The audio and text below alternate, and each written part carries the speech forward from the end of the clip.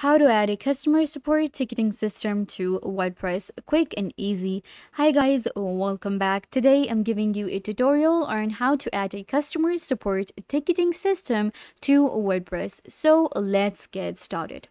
First, what you guys need to do is you will open up your WordPress website that you have and you'll get to your main dashboard. This is the dashboard for a test website that I have, and I'll show you how to add a customer support ticketing system. Now, as an admin, I want to create ticket on my website for the customer support and to improve my customer support. It's really easy to do. Let's get into the process. First of all, once you get to the dashboard of your WordPress website, you need to go to the plugin section. Today we will be adding a plugin. It is going to be a free plugin that will allow you to create a ticketing system, add a ticketing system to your WordPress. Go to plugins, click on add new. So right here, we have add plugins. In add plugins, we need to search for a plugin known as Support Candy. Once you search for Support Candy, the first option right here, the first plugin, Support Candy Help Desk and a Support Ticket System. This plugin adds to WordPress the features of a complete help desk ticket system. And you can see it has more than 10,000 active installation and is compatible with my WordPress version. So you're going to click on Install Now and then click on Activate. I have already installed it. That is why it just says Activate. So once the plugin is added, then you will be able to find it right here. So I'm going to open it up. Alright, so here we have the tickets. You can see with this plugin, I am getting ticket, customers, support agents, custom fields, ticket list, notifications, setting, license, and add-ons. So let's get to tickets, and you can see here I will be able to create a new ticket. To create a new ticket, click on New Ticket. Alright, so here I'll show you how to do it. First of all, customer. You will enter the customer email address, and you can actually add more than one customer as well. Select the customer for whom you wish to create a ticket. Let's say I have selected this email address and I want to create a ticket for this person. Subject. So let's say they are having an error with the signing up process. So I'm just going to call it error with signing up. Then we're going to be adding a description about the ticket. This is where we will actually add the details, why we're creating a ticket and what is the reason, everything. You can see we have the text options and then we have the alignments. We can also insert a link if we want and also upload an image. So let's say for now, I'm just going to write the word test ticket. There you go. And let's say I just wrote whatever I wanted to. I can also upload an image. You can see attach file and insert macro. So these are options available too. Moving on, we have category. Now this is for us, and we can actually select a category if it's going to be a general ticket, or if you want to create more categories for your tickets to organize them better or to divide them into different sections. For example, you have one category for the errors, you have one category for the new customers, or anything like that. You can divide them into categories. Then we have do not notify the owner. I understand my personal information like name, email address, IP address will be stored in the database. I agree with the terms and condition. Of course, you will have to, select different categories here and click on submit. Once you click on submit, then the ticket will be created and it will be added to your customer support. So I'm going to click on submit and you will be able to see, let's see which field is actually missing. All right, click on submit again. Perfect. So now the ticket has been created. Thanks for reaching out. We've received your request. So this is what it will look like to our customer support. And now I have a ticket. If I go to the ticket list now, I'll be able to show you that we have one ticket which is open. This is the status.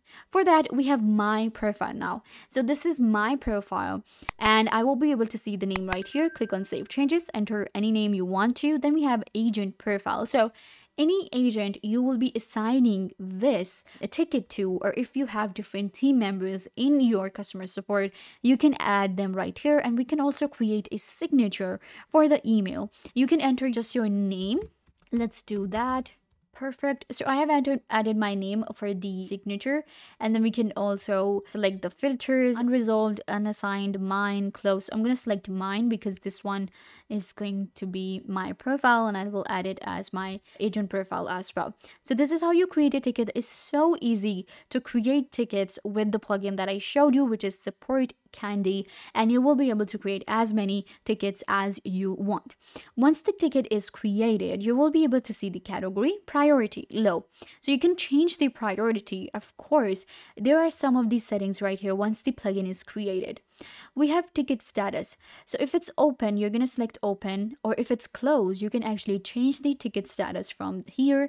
Okay, so the status is open, awaiting customer reply, awaiting agent reply, or closed. So we're actually waiting for the agent reply here. In category, we have general, and we can create more than one category as well.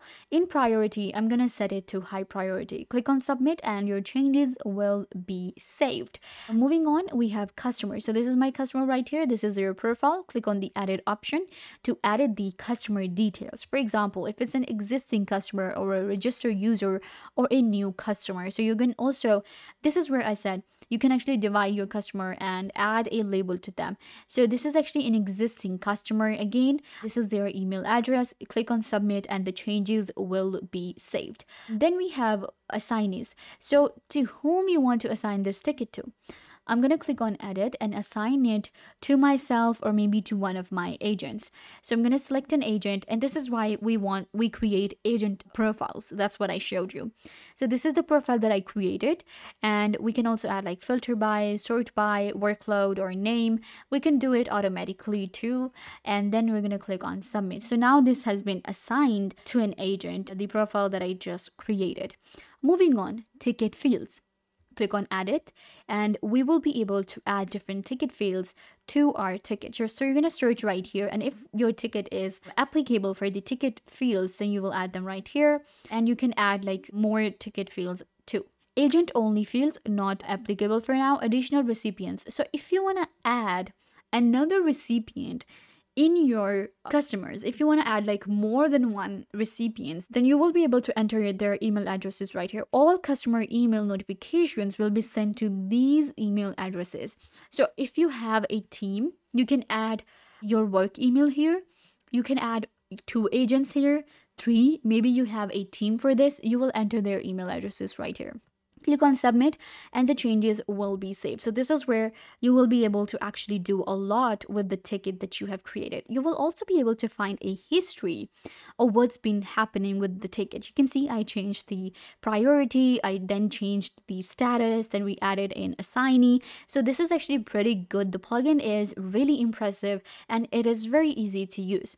So this is where you will be creating a ticket, an agent profile, your profile, and then you will get your ticket list.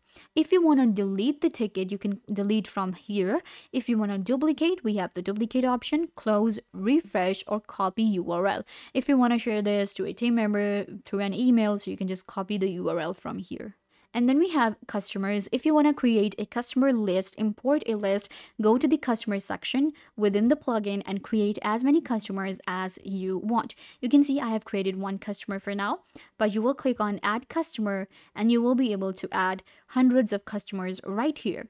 Then we have email notifications and different settings. We have custom fields, support agents. Of course, you can add support agent list here and you can import from other platforms. These are the agents that I have for now, just 1 profile that I added. Click on add new and you will be able to add your agents right here. So let's select the role first, maybe an agent or an administrator. Then you will select the user and you will enter their name, enter their email, click on submit, and your new agent profile will be created. Then we have agent roles, working hours, and leaves as well, and this allows us to manage the agents for the customer service. Then we have custom fields, ticket list again, email notifications, settings, license, and add-ons that we can add to our plugin right here. So go ahead and add the plugin, support Candy, and you will be able to set up your own ticket system on WordPress website. This brings us to the end. I hope that I was a big help to you guys. Don't forget to give this video a big thumbs up, leave a comment down below, turn on bell notification, and subscribe to YouTube channel.